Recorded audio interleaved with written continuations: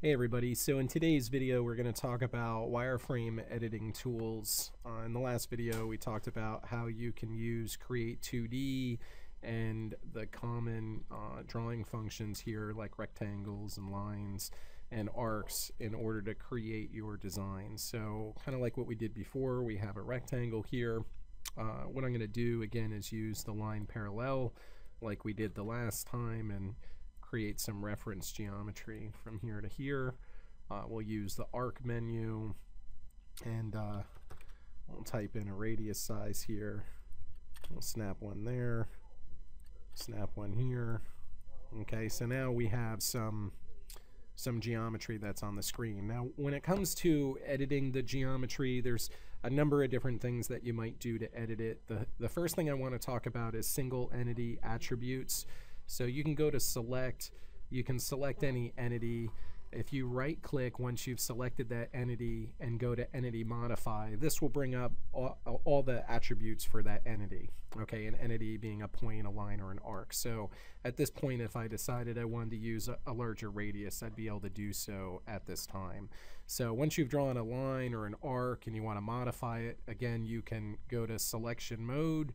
You can select on that entity, you can right click, go to entity modify, and again you can adjust the size of that entity. Okay, so pretty simple to do. Now a couple of other things that I want to talk about real quick. I'll just get into some trimming.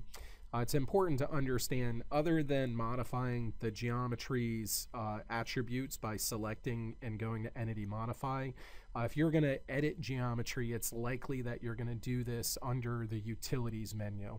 The utilities menu has all of the move and the trim and the break type functions. One that I want to talk about real quick is called trim screen. Trim screen allows you to select on any entity and then you can just drag that out on the screen. This is a very popular feature where you just need to extend out some wireframe geometry to an unknown end position. Okay. In addition to that, you have a variety of different trim commands. Quick trim is also a very popular trim function. This allows you to click on the entity that you want to delete, and wherever it intersects with other geometry, it will go ahead and delete that. Okay. There are definitely a few others that are in here. One of the ones that I want to talk about is the stretch function.